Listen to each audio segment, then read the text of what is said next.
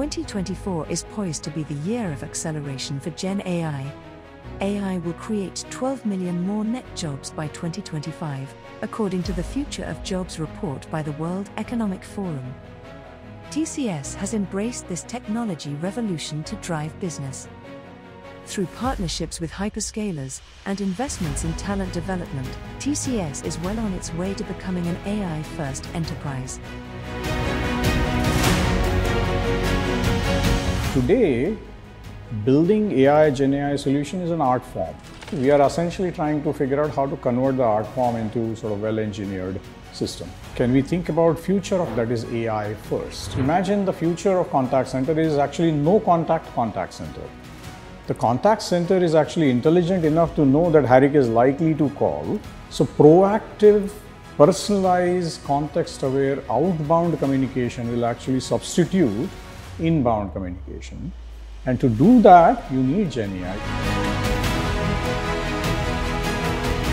Our entire philosophy is, can we use AI, GenAI to actually augment people to make better decisions that in fact control the quality of output that are actually generated. The role of people will start shifting from doers of work to decision makers, trainers of machines. Action will be highly augmented by machines. Decisions and creativity continue to stay with the humans. And that is where we feel the future is going to be.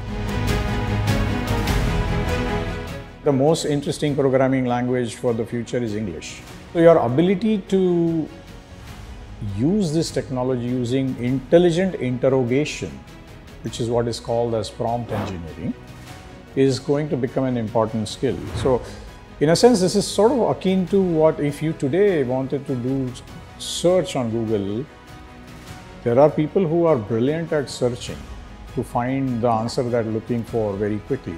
The art form today is all about data science, understanding data, understanding how to use data, understanding which data you should use, which data you shouldn't use. So from a technical perspective, those skills are going to be very important.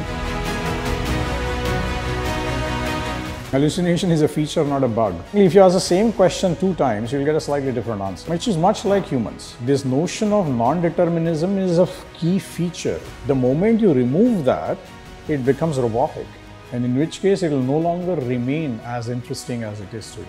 GenAI is a game changer. On the enterprise side, the future is going to be interesting.